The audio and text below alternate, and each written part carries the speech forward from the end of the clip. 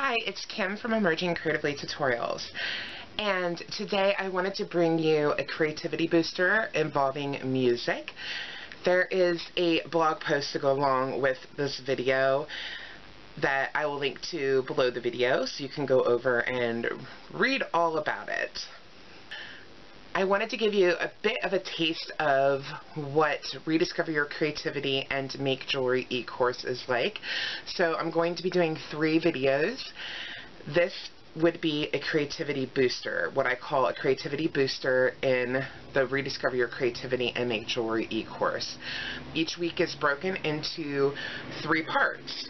The first part is a creative activity kind of designed to get your mind thinking creatively. The second part is jewelry skills lessons, and the third part is making jewelry. It's a jewelry project. In the e-course, it's several jewelry projects. There are 21 in total in the e-course, and so each week there are at least 2 and sometimes up to at least 4 or so. So this is just kind of a little taste, and this is different. This particular creativity booster is not in the e-course, but I have been thinking a lot lately about how music affects me and how it affects our creativity. And there's this thing called the Mozart effect, where actually listening to Mozart in particular actually makes you be able to think more creatively. So I'm actually going to listen to some music and sketch some ideas to see what comes up. I have not planned for this. I just actually set up my camera and decided just to talk to you. And in a second we're going to go to my sketchbook. This is a small sketchbook I have that I take with me. And I am going to see what happens. So hopefully some designs pop into my head. And so what I encourage you to do, I encourage you to do the same thing. If you hate classical music, then I don't suggest that you use classical music. But if you do like it, or you're interested to see what might happen, then I highly recommend trying even specifically Mozart. You can look on the internet for maybe some YouTube videos or some music. I'm sure you can find some online if you don't have any kind of in your possession. If you hate classical music, which I can't imagine, but maybe you do, then perhaps you could go back in time and think of some music that you really love, or music that you really love right now. I'm kind of thinking like maybe if you kind of think back to maybe your younger days, it might actually bring up more creative thoughts for you. I'm not sure, but I think that it could.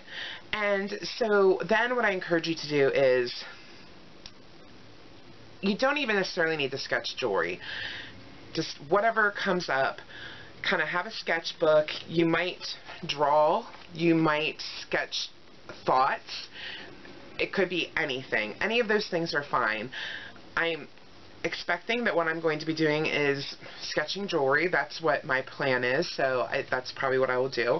But for you, that might not be the thing. The other thing I'd like to say is, if you actually are new to jewelry making and you don't have a lot of techniques in your kind of pocket of different ways to make jewelry, it might be hard for you to actually sketch jewelry because you don't actually know what's possible. On the other hand, you might come up with some really brilliant ideas, and then you can go search to find ways to actually make those jewelry pieces. So even if you're not sure how to actually make the jewelry you might come up with, this activity is just to get those ideas down and not to kind of think about how you're going to actually put these in place, how you're actually going to make the jewelry. You'll figure that out as you go. So just sketch whatever comes out.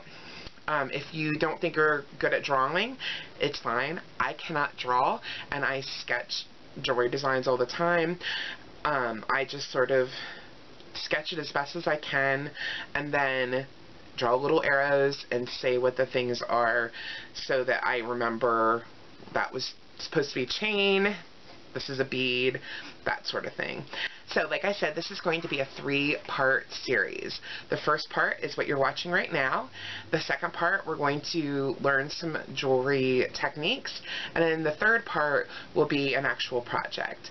And these videos are going to come out once a week for 3 weeks, starting today, and they'll be coming out on Wednesdays. If you are on my newsletter, then I will be sending them to you via email as well. If not, well, why not? Come and join my newsletter.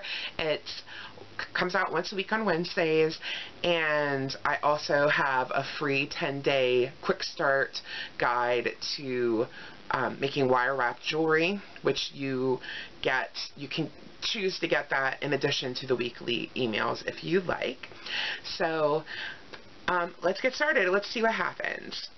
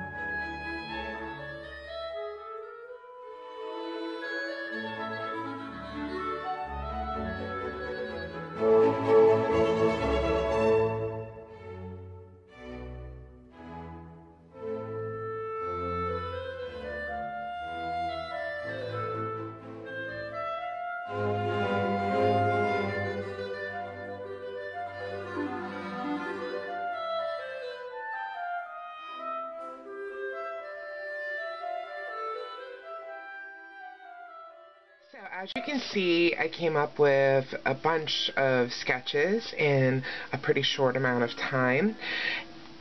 In the video that you just watched, of course, I sped up the sketching, so it's not exactly what you are listening to is what I was sketching when I was listening to it, but you get the general idea.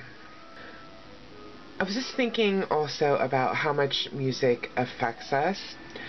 So I was thinking about how I was kind of dragging my feet on putting up my Christmas decorations. We don't go real crazy here, but I do put up a tree and some other decorations, and I couldn't get in the mood. So I dug out some Christmas music and played it, and I totally was in the mood to decorate for Christmas. Music can really be the backdrop and a great inspiration for you. So, like I mentioned at the beginning, when you do this exercise, you may not end up with jewelry sketches. You might sketch any number of things. And I even suggest if it is the holidays where you have a holiday coming up, you put some holiday music on, and maybe you'd want to sketch some holiday jewelry, or just sketch whatever comes out. The idea is that you get inspired, your creativity gets boosted, and if sketching is what comes out, that's awesome. If something else altogether comes out, that's fine too. It will eventually lead to creativity for your jewelry making as well. So, as I mentioned, this is part 1 of a 3-part series. Next week on Wednesday will be part 2, and there'll be jewelry skills lessons. And the week after that will be part 3, which will be a jewelry project. And this is all a taste of Rediscover Your Creativity and Make Jewelry e-course, and that's the e-course that I have that starts on January 2nd and is a great way to start your new year with a lot of inspiration. So I'll have the link below the video to the blog post that goes along with this video to tell you a little bit more about music and creativity, and I'll also have the link for the e-course below this video as well. Have a great day and be creative.